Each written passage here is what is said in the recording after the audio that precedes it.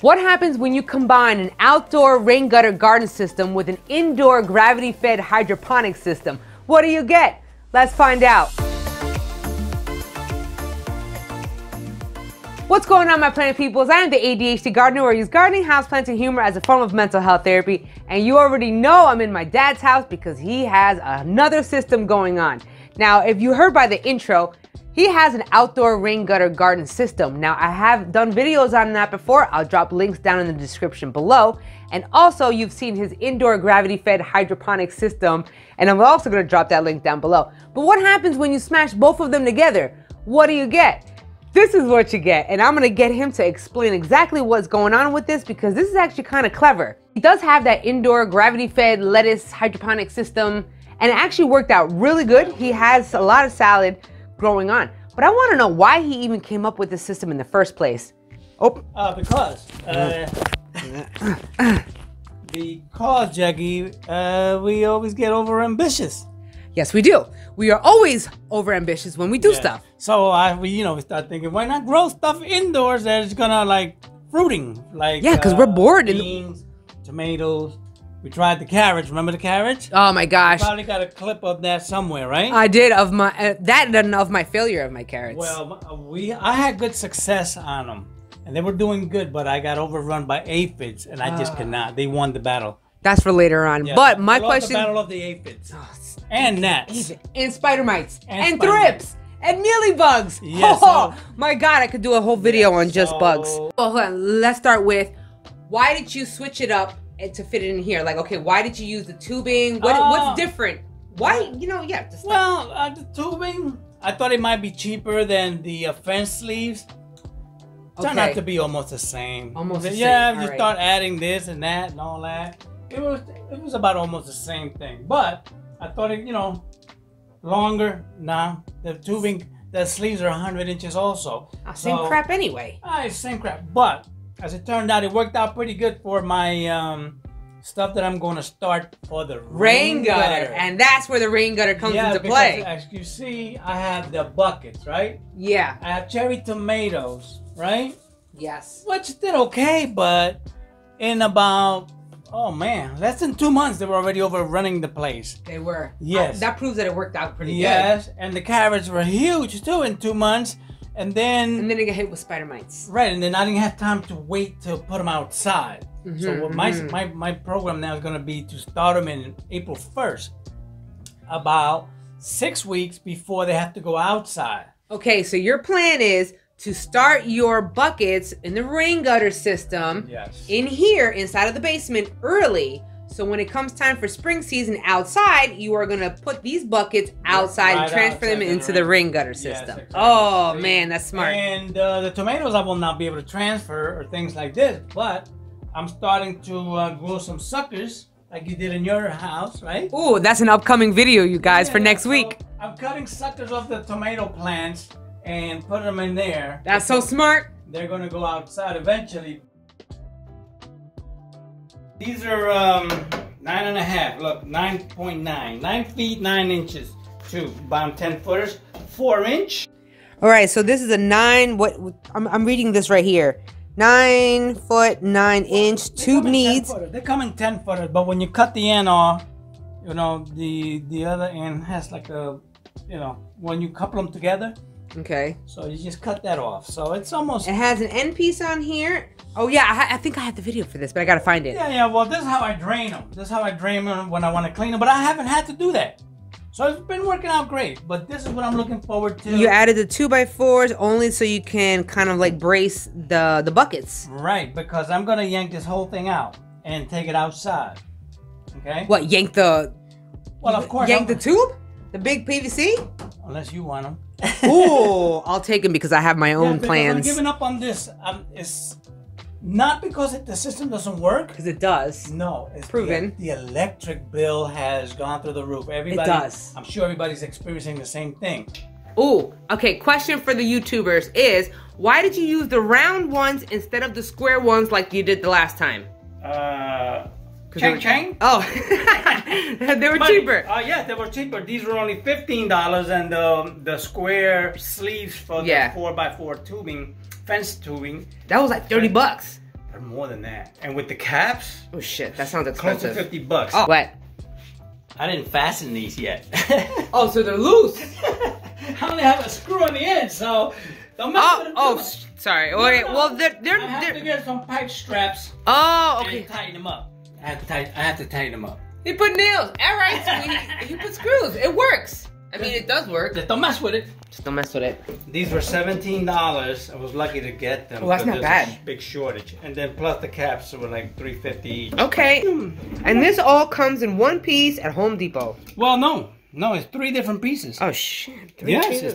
Oh, that, half this, inch, and half this. inch plug, half inch coupler, half inch to half inch inside, half inch outside, all half inch. Half inch. Okay, Yeah. good to know because, yeah. You just drain the water out. Right into a bucket or something. That does not exist in the one in the kitchen. No, but since this is very large and I'll have to eventually clean them. Right. All right, you give them little modifications, but that's not bad though. You're just doing a larger scale version of what you have in the kitchen. Yes. With a little modification. Good, all right, that's not bad. So, yeah, and I'm also very anxious to try the rain gutter, the net cup. Notice I use 3-inch instead of 2. Everything else. Yeah, that is true. You use bigger than over here for it looks. I could have probably still used 2-inch. No, I think the 3 would have been good, especially for a bucket. And then all you did, of course, to even it out, so Well, you can put. on this one, because I am using. Hang on. Oh. The outdoor rain gutter system. Ooh. It comes inside. So this is another version of a rain gutter / crack key / I don't know. But what's gonna happen with this? I'm hoping to grow carrots indoors now. Ooh, carrots in the bucket. So you're gonna have this row just carrots. This is going to be wicking up. Yes, it's gonna be wicking up into here for carrots. Oh man. Okay, now, let's say the carrots are delayed, like usual. Yeah, like 4 right? months. How about the peppers that are gonna be here? The habaneros. They say they take 4 or 5 months. They do. But I should be able to, the ones that I'm gonna have here, I'll just be able to pluck it out and put it out in my outdoor gutter. Ooh, wow, that's smart. Yeah, put it out there. Now, the ones here, I'm not, but the ones that I'm gonna have in the wicking system, Yeah.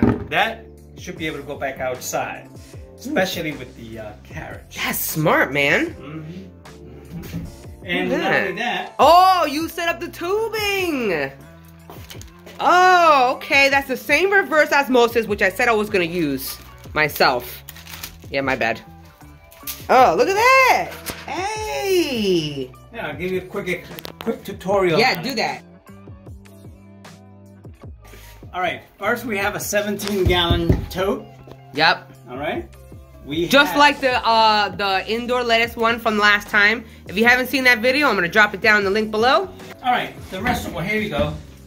The 17-gallon tote. What is this? Oh yeah, that's to check the water. Water level. See, so that way I can just look at it. Then the inside there. Yep. That is basically this part of the float. Okay. Ah, you unscrewed that, and then that's what you put inside of this tote. Yeah, I put this part. I put this part through there, as you see there. Yeah. Okay. And then this part on this side. You see? You have to have a place to screw this. Look, this little thingy. The reverse osmosis tubing. Okay. All right. So now, one thing we're gonna do. We're gonna pour some water in here. Of course, we have to plug this, or else water's gonna come shooting out of here. Yes. So we have to put a tube in here. I have to put a tube in here. Okay? And that tube is gonna require a shut-off valve. See, I find this to be too much for me. It's just too many small moving parts. Too many of them, and then no, but watch how easy it's gonna be. It's just so tedious. No, look. Oh, make sure you use a pipe cutter, a tube cutter. Look, nice, clean, square cut. Oh, that's nice. Okay, you have to have that because if you don't, I don't. It's called you go to your dad's house and use his tools. no. Look, just pops right in. See? This pops right in. Reverse osmosis. Now, you want to put this in the line. And make sure you hit a pop. Okay? And now it's off. Now, we can test. Yes, I want this system. I want this tubing set up for the next system I have. Nice and neat it looks. It does. It looks really neat. Mine's all over the place. And you can just pop it out anywhere. And if I want to feed that, and not only that, but once everything is fully loaded, I could just leave it shut off there and monitor. Maybe I want them to go down some. You know what I mean? Maybe I'm running some ceilings and I want it to run a little higher. I'll shut the other ones off. See? Oh, what did I forget there? Did I forget a shut off there? I don't know. Do you? Look at the other ones. Oh, wow, you're right. Yeah, you don't. 1, 2, 3, 4. There's gotta be one more somewhere. Oh, so you can add it. So if not, but technically you have a floater, so once it reaches, it's not going to, you know, kind of keep flowing. What about if a little piece of debris comes down in there and plugs up? Oh shit, yeah. Something. Yeah, then you'll overflow. And then it'll overflow. See, this morning before you came, I had put water in them to test them. Okay? Mm-hmm. And also to find out how many gallons of water. How many gallons of water in each one? I wrote it down. No, it's 4 gallons. 4 gallons? 4 gallons for 2 inches. 2.5 inches, look. Right there. 4 gallons for 2.5. All right. Watch. So I dip it in there. Let's say, oh yeah. See, that's smart, doing that. Ah, see, that's smart. Okay. That there, see? Yeah, that's how I test them all the time. I just dip that in there. So right now, I like your setup. Now this looks this looks pretty cool. Cause I got a hole on the side here. Remember, like the last one, to adjust the float valve. We're at our max. Okay, we are at max. I opened this up, and this is no longer. Okay, we know how much water does each tube hold?